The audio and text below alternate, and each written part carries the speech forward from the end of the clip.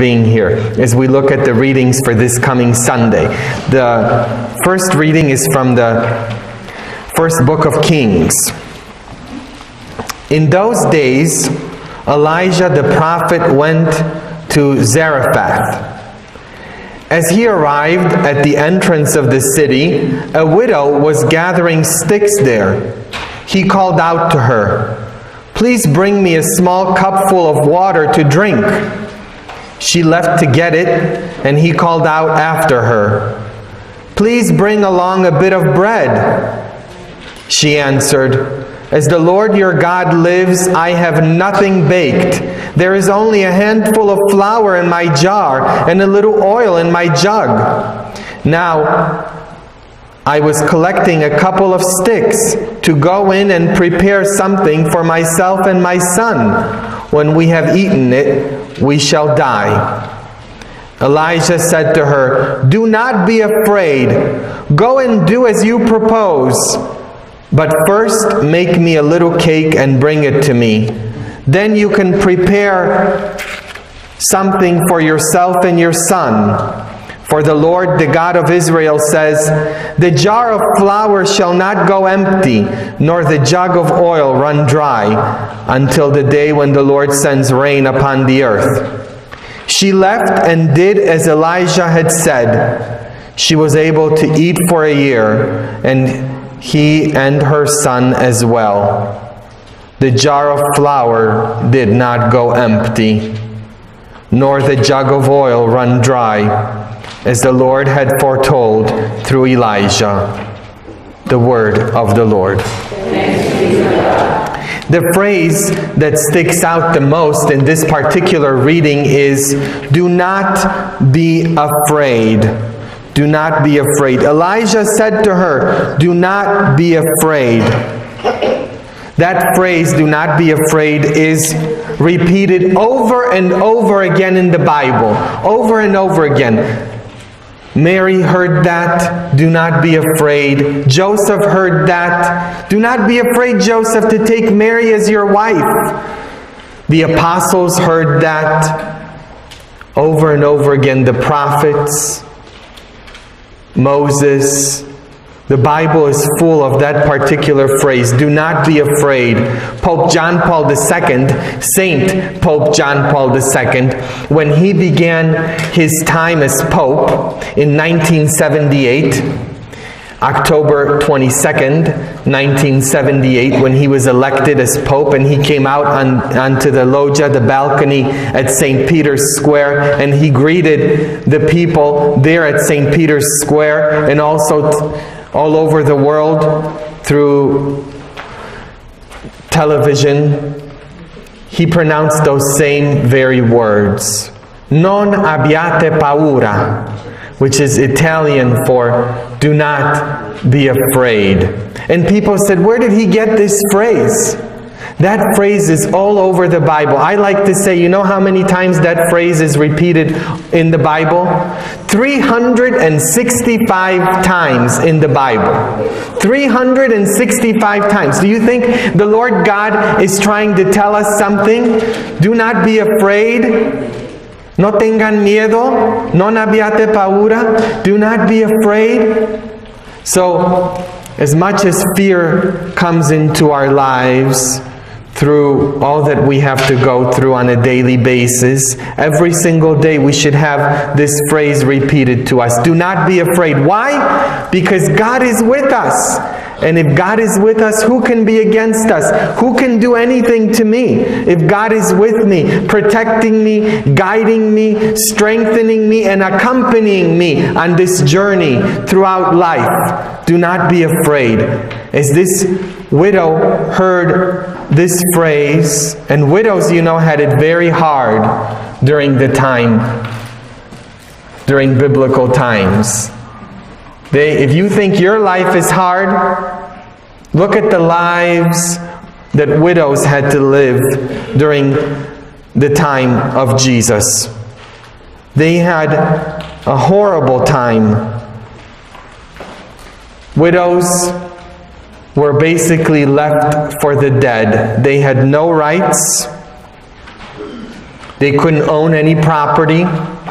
Many times when a woman was widowed, she was left with two choices in her life: either to become a prostitute or to beg for her livelihood. So now, when you see the life of a widow and you look at yourself and you get all full of pity by saying, "Oh, pitiful me, all that I have to go through." You think your life is harder than the life of a widow all those centuries ago in biblical times. Our life is nothing compared to the life of a widow during that time.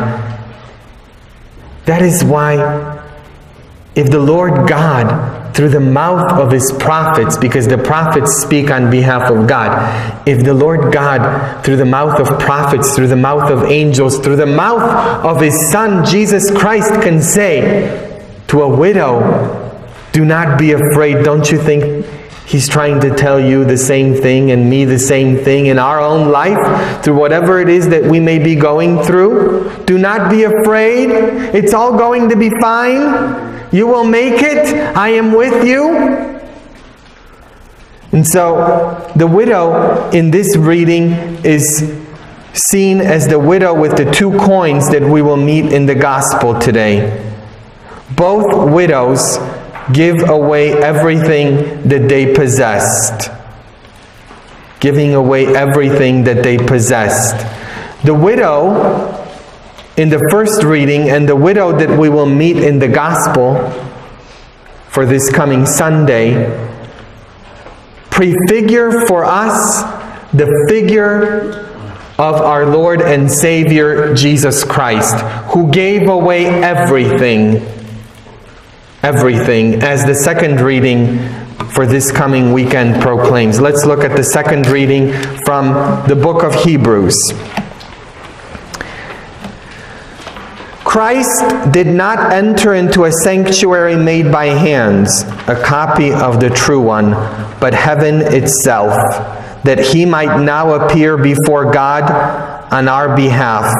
Not that He might offer Himself repeatedly, as the high priest enters each year into the sanctuary with blood that is not His own.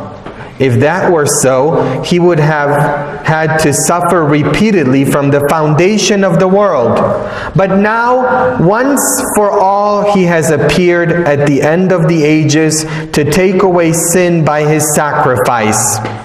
Just as it is appointed that human beings die once, and after this the judgment, so also Christ, offered once to take away the sins of many, will appear a second time, not to take away sin, but to bring salvation to those who eagerly await Him. The word of the Lord.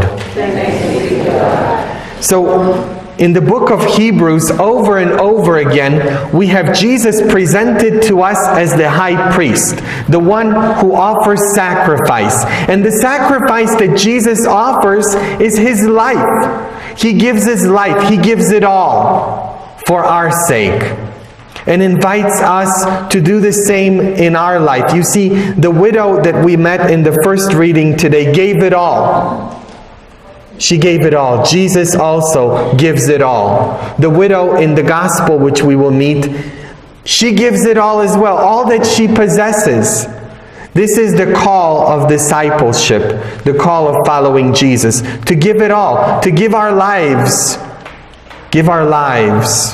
as Jesus did, for not His sake, but for the sake of the other. That's how we are to live our life as well, turning our life into a sacrifice. Blessed, or now Saint John the 23rd, the great saint who opened the Second Vatican Council in 1958, Pope from 1958 till 1963, he said, the Christian life is a sacrifice. And if we look at the life of Jesus as our high priest, giving the ultimate sacrifice, we then learn how it is that we are to live our lives as well, in the spirit of sacrifice.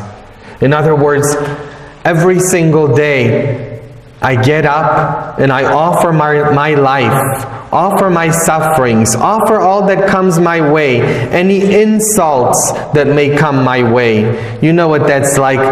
A lot of you have to put up with so much in your workplace, in your neighborhood. You have to put up with so much even in church circles. You have to put up so much in your own house, maybe from your spouse, from your children, from your family members, maybe from friends. You have to put up with so much, and you are to offer all of that up for your own sanctification. For our number one call in life is not to be successful, to be famous, to be rich. Our call in life is to be holy. To be holy. In imitation of the saints, and ultimately in imitation of the one true and holy Jesus Christ, who gave it all, who sacrificed it all. This reading that we have just heard continues for us the exposition of the high priestly work of Christ in terms of a series of contrasts with the Levitical priesthood. So in the Old Testament, we have presented to us priests over and over again. Jesus is the new high priest. The new high priest. And he is presented to us as such. The one who sacrifices once and for all. His sacrifice, giving his life, puts an end to the need for the high priest to go in and sacrifice over and over again. For his sacrifice is the ultimate one, his life. The reference to the second coming of Christ is very important here. This is known in theological language as the parousia, which is the belief of Christianity that Jesus will come again. At every single Mass we say that, right? After the consecration, the priest says, "Let us proclaim the mystery of faith."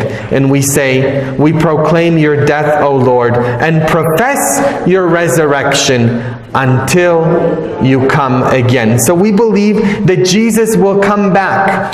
And when Jesus comes back again, he will restore the human race. He will restore us to the way it was in the very beginning, the way God intended it. How did God intend it? Well, we read that in the very first book of the Bible. Before sin entered the world, there was paradise.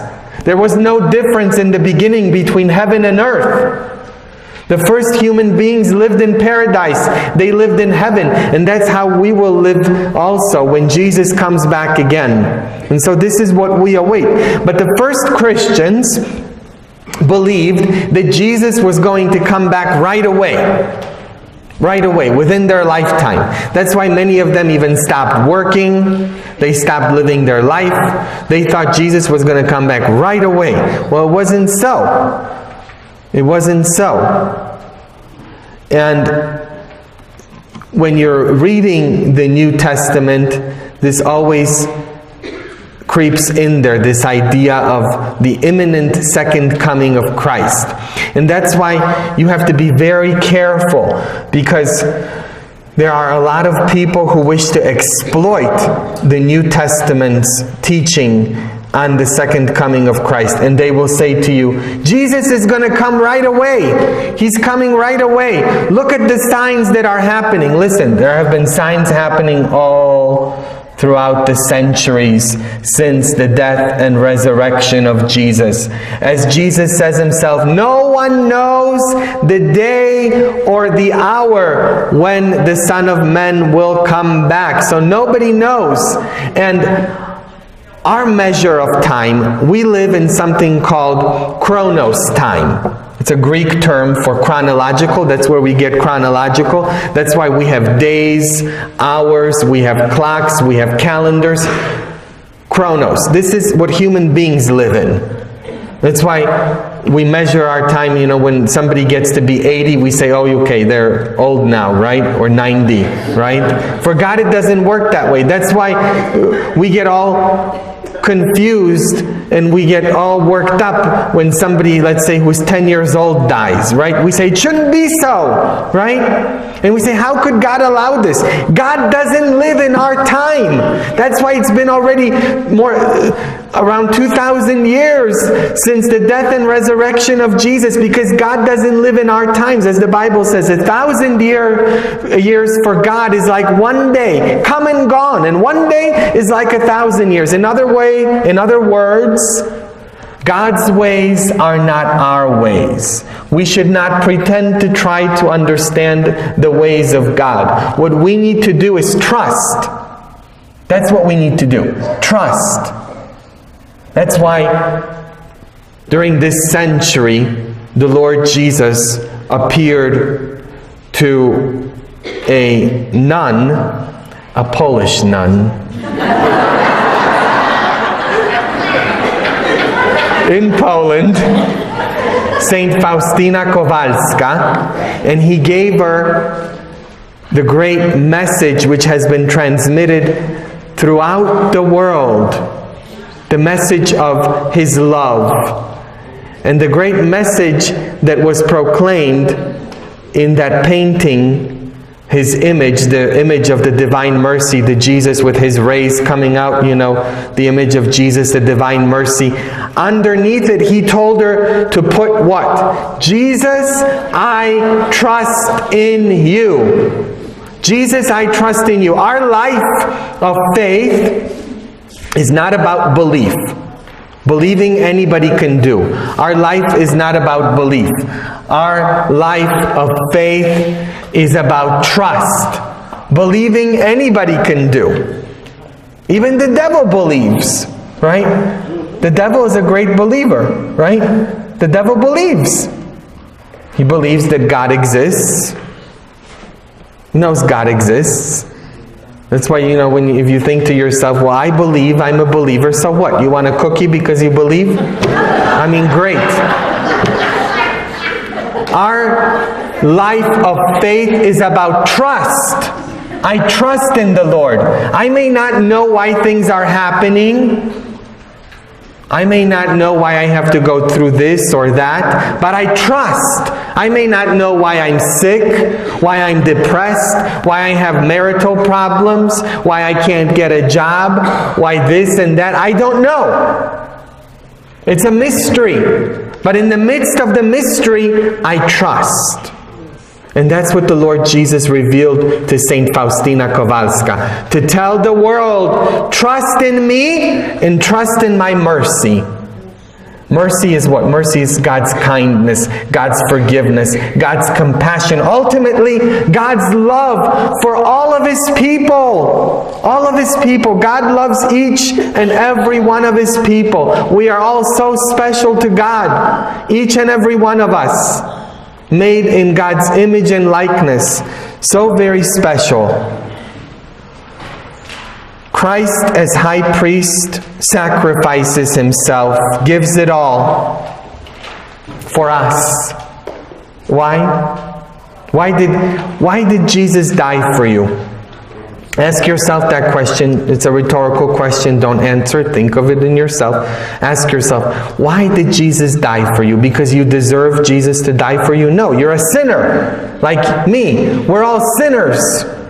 The Bible makes it very clear. We're not such wonderful people as everybody, tries to make us think. I'm so good, The Bible makes it clear. We're wicked people, sinful people. That's why we do terrible things. That's why we hurt one another. Who is it that has inflicted so much pain in the world on human beings? Demons? Devils? No, other human beings. Every time I visit Auschwitz, the concentration camp set up by the Nazis in Poland, it's actually not too far from where I come from in Poland, and it's only about 15 minutes from where Pope John Paul II lived in Poland, and not too far from where Saint Faustina gave her message of divine mercy. Every time I go there, where some 1.5 million people perished in gas chambers and in ovens, burned to death. Unbelievable suffering. Every time I go there, there's one sign that sticks out there that I will remember for the rest of my life. And it says, "This is what human beings prepared for other human beings." Next time you think you're so wonderful, or that people are so wonderful, and people are so good, think about that. Human beings throughout the history have prepared what? Slavery. Look at the history of this country. What happened to the Native Americans, to African Americans. Human beings to this very day traffic one another. You think slavery's over? Look at all the human trafficking that goes throughout the world. The terrible abuse that goes on of human beings at the hands of other human beings, exploiting one another. We do need a Savior, don't we? We do need a Savior. We need a Savior to come and save us. Not from our goodness, but from our wickedness. To come and save us. Our only hope is Jesus Christ. That's the only hope for us and for humanity, for our ultimate salvation. He is our only hope. And so why did Jesus come and die for you and give His life for you? There's one only simple answer. Just because. Just because you are you. Because you are precious to Him. You are precious to God. God is pure love. That's the only explanation. Just because. God died for you. Just because. He loves you. You see, every time you look at the cross and you see, that's why the cross is so very important. And we as Catholics, we don't just have crosses with no body on them. We have a body with a corpus on it, a crucifix, like the crosses that we have here, both of them, right? We have on either side of this hall here, we have crosses with bodies on them. That is so very important for us as Catholics, to have a cross with a body on it. Why? Because every time you look at Jesus there suffering, it reminds you with His hands outstretched like this. And Jesus proclaims to us every time you look at Him that whenever you doubt how much I love you, look, this is how much I love you. With my arms outstretched. I died for you so that I wouldn't have to live without you. That's why God died for us. Sent His Son Jesus so that He wouldn't have to live without us. Anytime you doubt the love of God, look at the cross. That's why you should have crosses in your house with a body on it and look at it. Remember, we're Catholic. We love our images, right? We love our statues. We love our crosses, our holy reminders. My room is full of them. All sorts of holy reminders. And they're great. Every morning I get up and I have this cross and I give Jesus a kiss. Of course I'm not kissing, that's not Jesus right there, okay? But it represents that. It's just like, you know, somebody from our loved ones who dies, right? You have a picture of them, and you have a picture of them all over your house because they're special to you. And sometimes you go up to it and you give them a kiss, right? You're not kissing, the picture is not your loved one. You're kissing a representation of that. We're human beings. Don't let anybody tell you there's anything wrong with images or statues or crosses. Be proud of your Catholic faith. Seek comfort in it as we look at the beautiful gospel for this coming Sunday from Mark. In the course of His teaching, Jesus said to the crowds, "Beware of the scribes who like to go around in long robes and accept greetings in the marketplaces, seats of honor in synagogues and places of honor at banquets. They devour the houses of widows and as a pretext recite lengthy prayers. They will receive a very severe condemnation. He sat down opposite the treasury and observed how the crowd put money into the treasury. Many rich people put in large sums. A poor widow also came and put in 2 small coins worth a few cents. Calling his disciples to himself, he said to them, "Amen, I say to you, this poor widow put in more than all the other contributors to the treasury. For they have all contributed from their surplus wealth, but she, from her poverty, has contributed all she had, her whole livelihood." The Gospel of the Lord.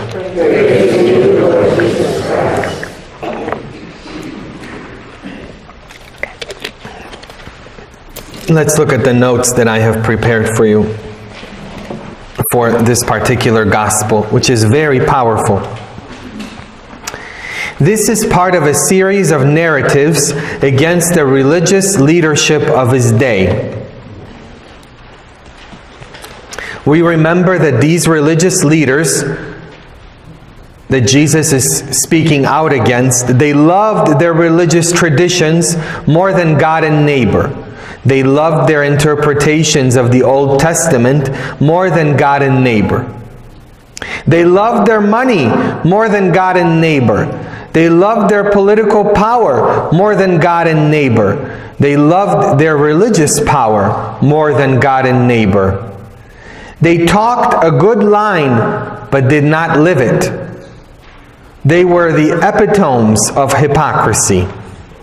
They were blind to God, blind to God's love, God's word, God's truth, and ultimately they were blind to God's Son, Jesus Christ. Jesus is admonishing today, through this gospel, any Christian who talks the talk but does not walk the walk. A Christian can use all the right buzzwords, read the Bible, attend church, and do all the churchy things, but lives a lie if he or she does not demonstrate the love of Christ in daily actions. If you are a jerk, if you're not kind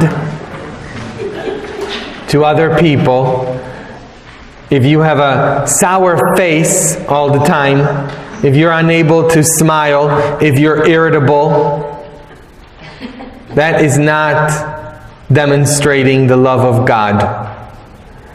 Jesus here isn't just admonishing the religious leadership of the church. Jesus is admonishing each and every one of us. There's very few bishops and priests as compared to all of you, my brothers and sisters. We need you. You are the church. You are to do the work.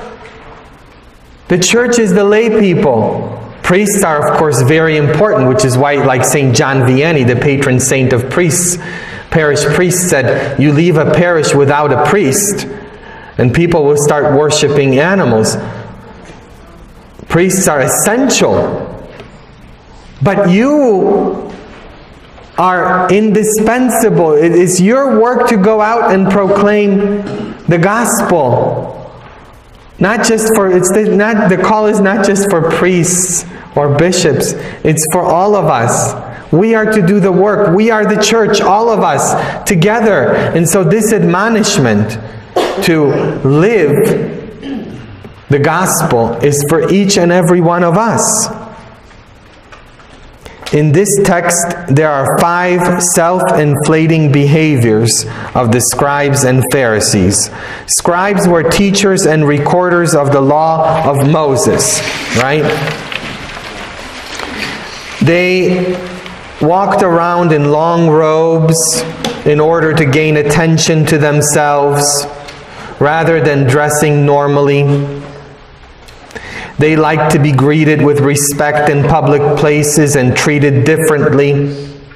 They liked to have the best seats in the small synagogues where everybody could see them. They liked to have places of honor at banquets, the head table to the right of the host. They said long prayers for the sake of appearance. In fact, they did everything for the sake of appearance. They weren't praying devoutly to God, but were praying for show, to show how devout they were. This is a reflection for all of us. This is one of the reasons why Jesus says, when you pray, go into your room and pray to your Father who sees in secret and who will reward you in secret. That doesn't mean we should not be going to Mass or going to church or praying in public. It's a reflection of what is my attitude when I pray. Am I doing it for show? Like I have to be the loudest when I pray the rosary in church so that others can hear? What is the motivation behind my actions? So here in this text we see that many rich people put in large sums of money, right? Certain rich people were putting in large sums of money for the sake of appearance. Again, this is another reflection of why it is that I donate, right? Do I wish for others to see how generous I am? Just as certain people who wore long robes and said long prayers for the sake of appearance. A poor widow came and put in 2 small copper coins, which are worth a penny. The words widow and poor were intrinsically linked in Jesus' time. When you said widow, you automatically knew that the person was poor. Why were widows poor? Because the Old Testament laws of inheritance prevented widows from receiving anything from her husband's estate. The inheritance went to the oldest son. In the Old Testament, widows and orphans were often associated as people who experienced injustice. Both widows and orphans were the most vulnerable of people, and society often ignored their needs. In the Greek language, these small copper coins were known as lepton. This was the smallest of Jewish coins, just as a penny is the smallest of all coins in our American society. In other words, it doesn't matter that in the eyes of the world what we have to give may be very insignificant, like a penny. If we give it out of love and devotion and a spirit of generosity, this pleases God. You see, what God is after is our hearts. God wants our hearts. That's why Jesus proclaims, the heart of these people is so far from me. God wants our heart. As long as your heart is with God, that's what matters. That your heart is close to God. Then Jesus calls his disciples and says to them, you notice that Jesus called them over. So that means they were there in the temple, right? With him, and he calls them over, and he wants to show this widow as an example to them. Now, we are the disciples of Jesus. When I say the word disciple, that means student. The word disciple comes from the Latin discipuli, which means student. So all of us are students of Jesus Christ. He is our rabbi, right? Yes. Our teacher. Rabbi means teacher. Our master. We are all Jesus' students. He comes to teach us. And so he's calling us over in like manner as he called his first followers, his first disciples, and he says, "Come here, let me introduce you to this widow." And he points her out and says to them what? "Truly I tell you, this poor widow has put in more than all those who are contributing to the treasury." This poor widow. The value of her gift was not determined by its numerical size, but what it represented. All that she had. Her life. Her life. Because, as the Bible here says to us, she had nothing else to give. In giving up all that she had, she's giving her life. She's giving it all to Jesus, to God. Because where was this treasury? It was in the temple, in God's house. She's coming there. Can you imagine? She has nothing in her life. Her life is so full of suffering, the life of a widow. A life full of suffering and problems. And she comes and she gives it all. "Here, Lord, take my life. Do with me as you wish." This has to be our attitude.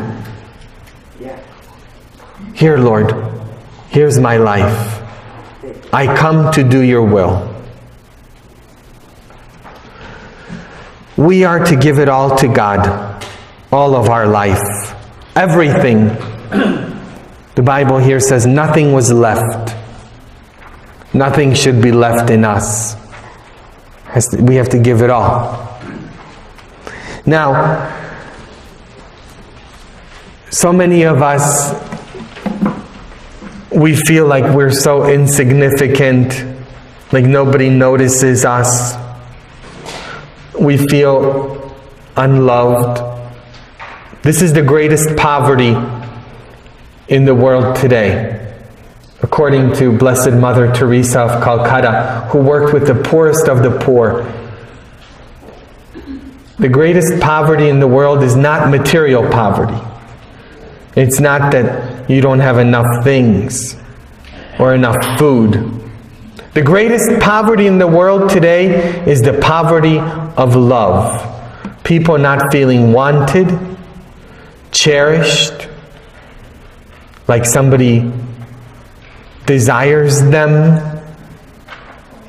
somebody cares for them. That is why we have so much suicide. According to the National Institutes of Health, suicide rates have never been higher than they are today.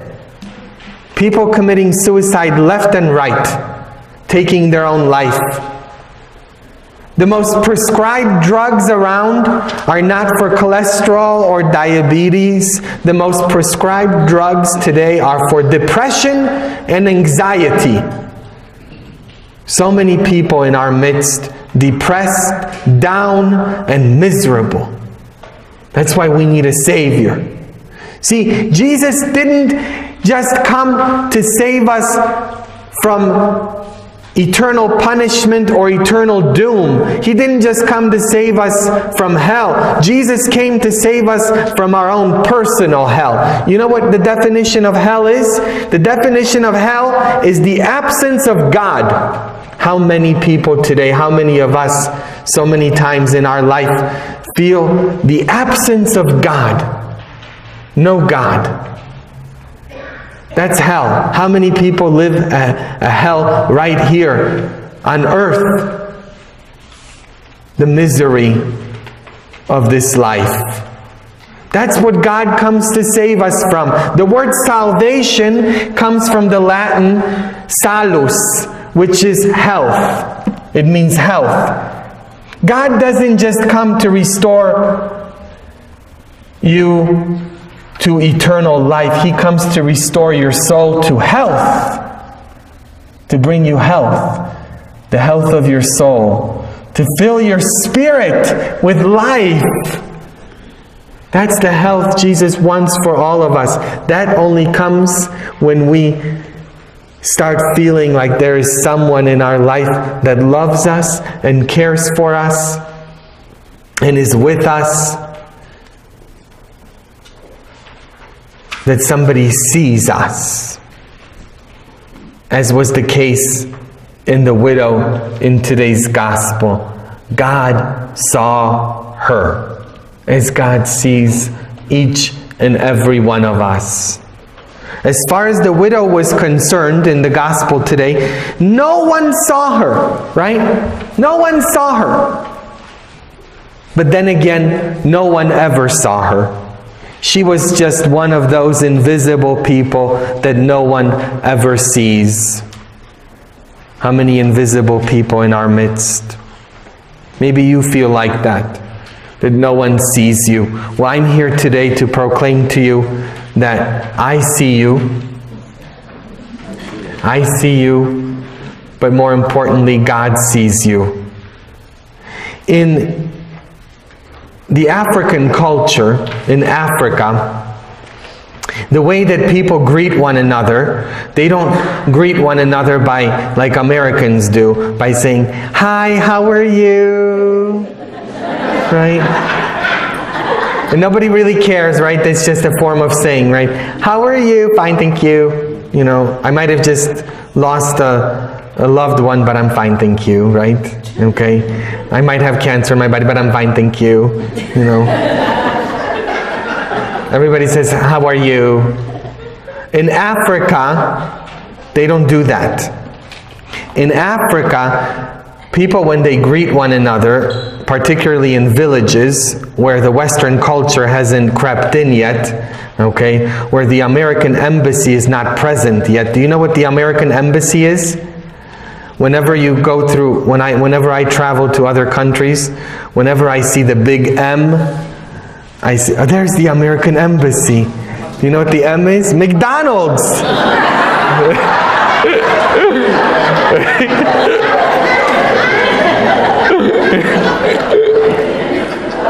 And you know how true that is.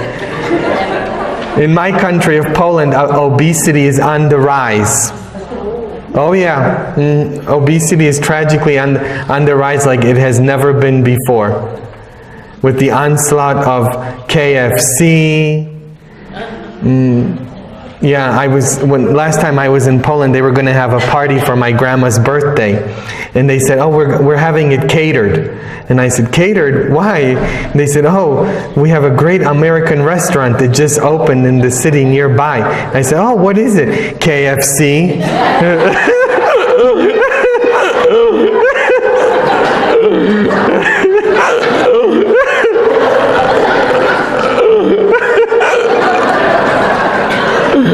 There go my cholesterol numbers. So we had KFC. But particularly in African villages where the Western culture hasn't crept in yet, when people greet one another, do you know what they say? They say to one another when they greet someone, they say, "I see you." And you know what the person responds? "I am here." I see you. I am here. We could all learn that, to see each other. You know, that we're not just numbers. We're not numbers. You know that's why the Nazis in the concentration camps, they tattooed numbers on people. They were just numbers. And you know where that comes from? Numbers. Who else is represented as a number? The devil, right? 666. Just a number. To the devil, we are all just numbers. Right? We're all numbers. Like the IRS has for us. Just has numbers. Right? Yes. Numbers. To God, we are individuals and we are special. Each and every one of us. God sees us and invites us to see one another. To see each other. I see you. I'm here. That's why whenever any of you come and talk to me, I always make sure that I try to focus on you right there. as imperfectly as I do that, but I try to focus on you at that very moment. Right? And that's why I don't like it when I'm speaking with somebody's pulling on me because they, especially after Mass, because they can't wait another 5 minutes. Everybody's always in a hurry. Or some people are just waiting right there, right when I come out of Mass to try to get me because they can't wait another 10 minutes, to say hello. Or when people come to confession and there's a long line and they say to me, Father, I have to hurry because there's a long line. You know what I always say?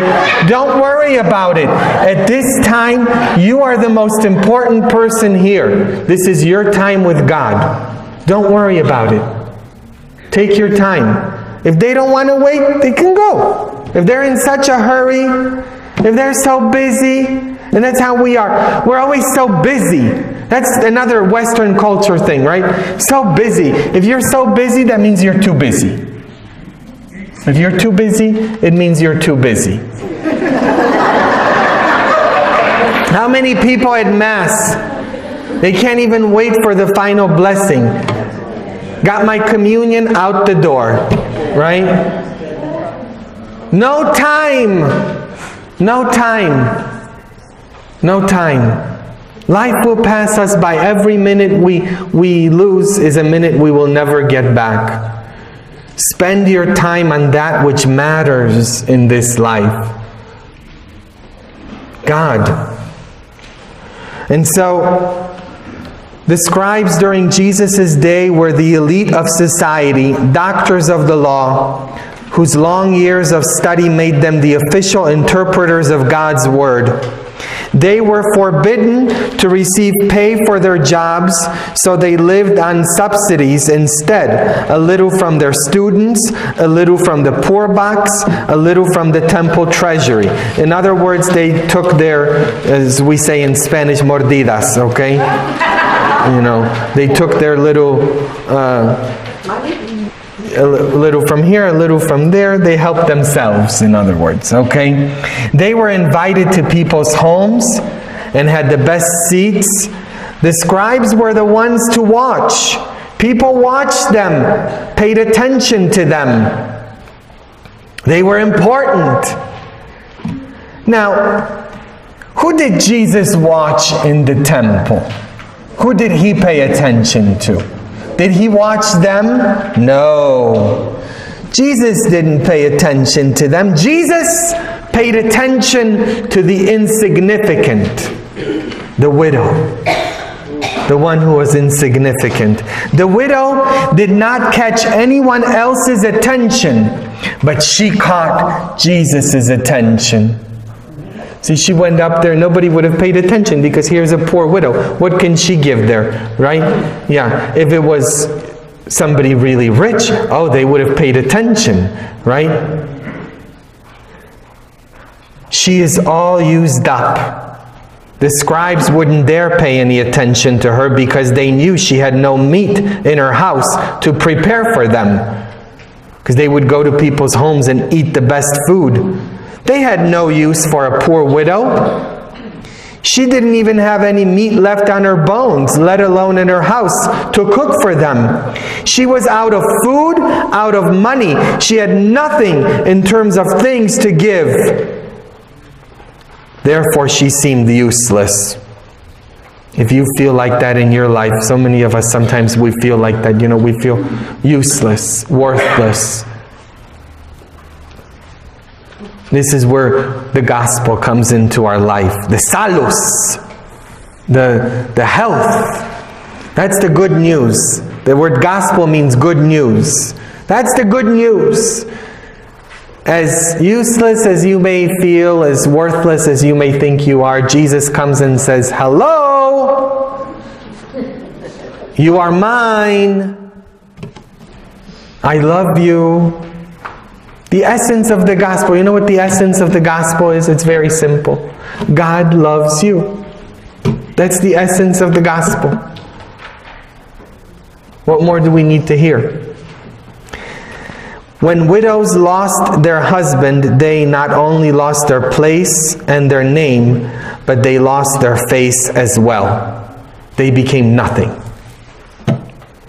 she has become invisible. No one sees her anymore. No one except Jesus. He saw her walk to the temple treasury to give up her 2 coins. And something about the way she did it, let him know that it was the end for her. That it was everything she had. So that when she surrenders her 2 coins and turns to go, he knew she had nothing left that was not God's. Her sacrifice was complete. So complete that is why he calls his followers over to witness it. We know her today because she held nothing back. And this made her last penny a fortune in God's eyes.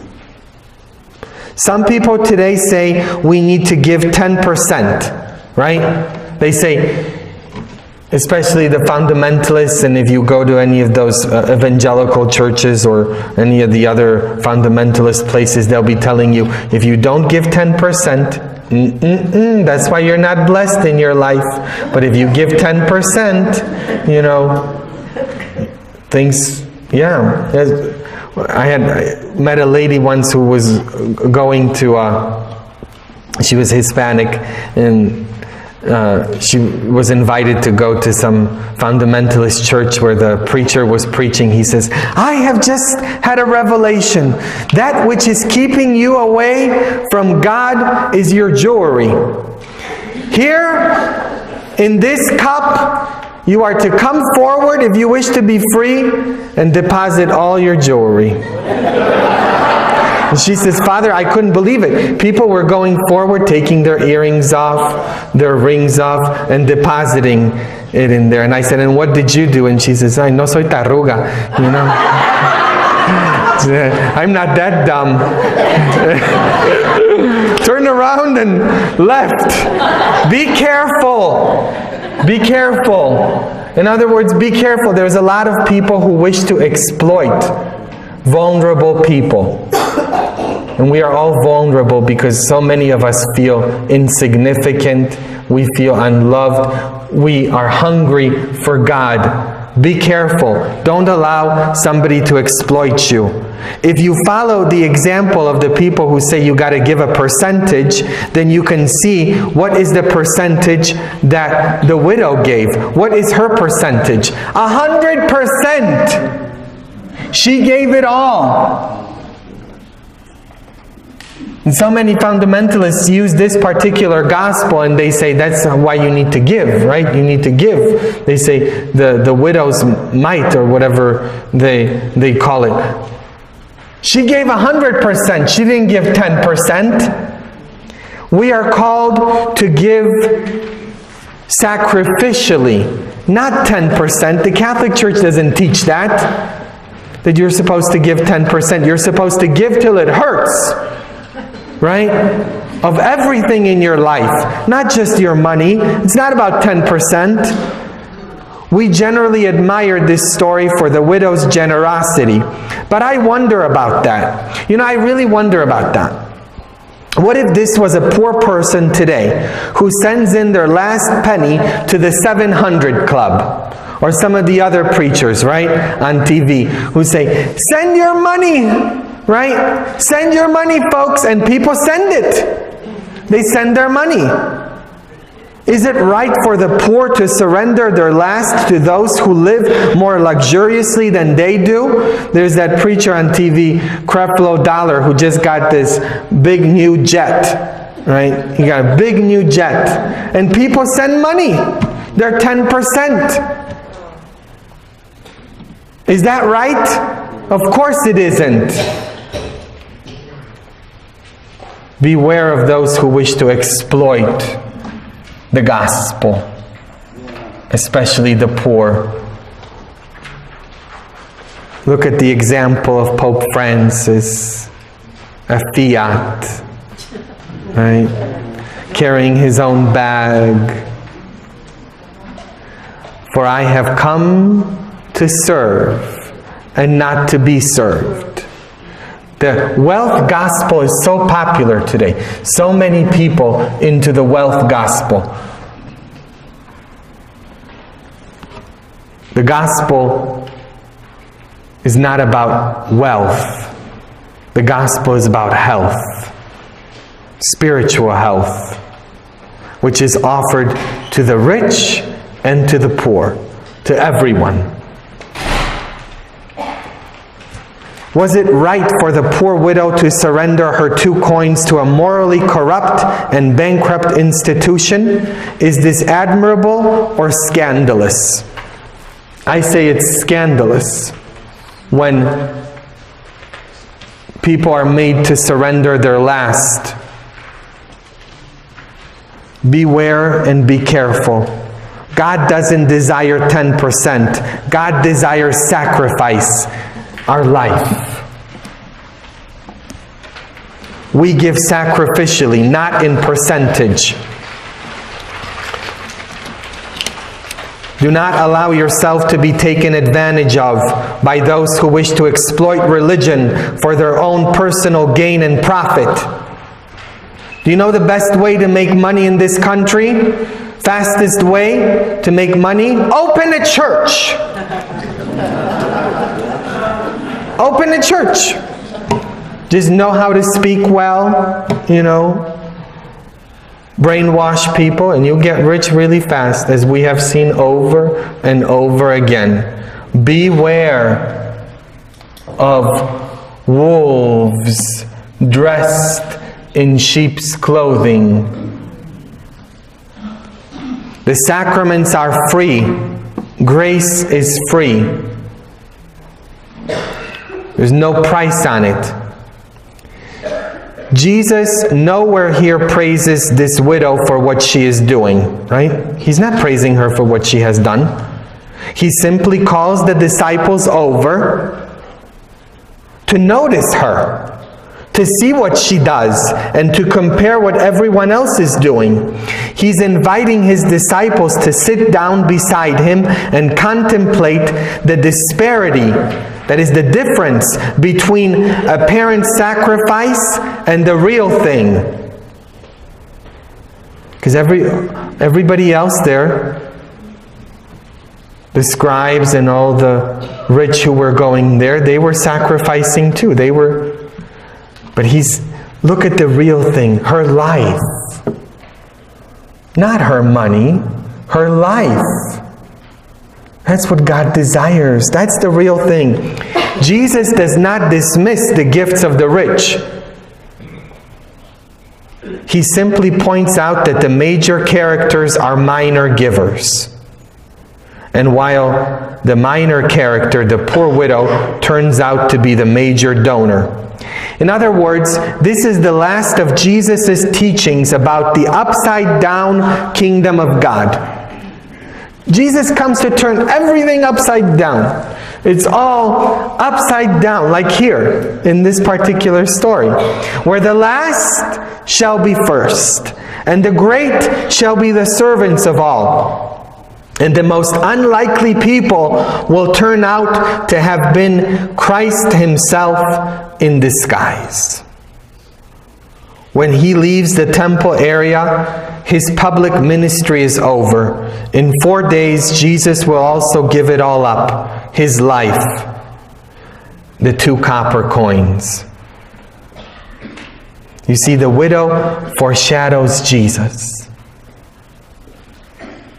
Just like the widow was giving it all up, her life, so too Jesus will in like manner give it all. The widow gave her all, her life, to a corrupt institution. Jesus gave his life for a corrupt world. You could say that the widow gave it all up to a corrupt church, because that was her church, right?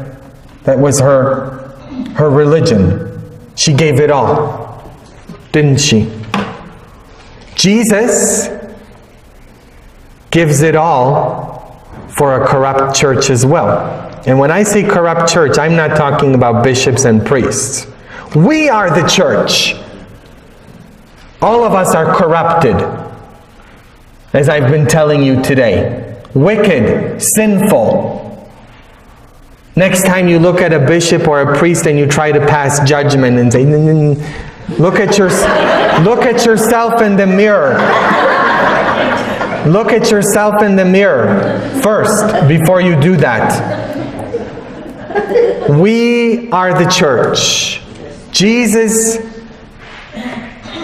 gave His life for us, as corrupted as we may be, as sinful as we may be. With our sinfulness, Jesus nevertheless dies for us.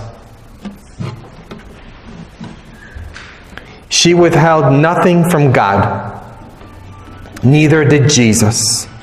This is why He calls His disciples over and says, "This is what I have been talking about from the whole time that I have been with you preaching. This is what I have been talking about. Look at her. Look at her. This is what I have been talking about." She walked into the temple with her last 2 coins in her hand, and she walked out again without them, totally unaware that she was being watched. Just like us in our world, so many times we are unaware of God's presence in our life. And yet, I am here to proclaim to you today that just like this widow, you and I are being watched. God watches us. God sees us. She came in with no name, and she left with no name, right? Our dignity does not come from the world or from what is going on around us. Our dignity does not come from what the world gives us. Our dignity comes from who watches us, who watches over us. Jesus, our Lord, our Savior, our brother, our friend, our companion, who's watching over us, who sees us, and who says to us, "I see you, I am here, amen." In the name of the Father, and of the Son, and of the Holy Spirit. Lord Jesus,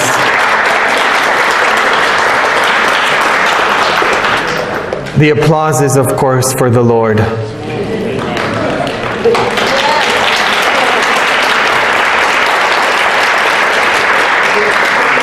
Let us pray. In the name of the Father, and of the Son, and of the Holy Spirit. Amen. Lord Jesus, we thank you for this time together. We know that you see us, that you are with us. We know that you are here in our midst as we have gathered here in your name.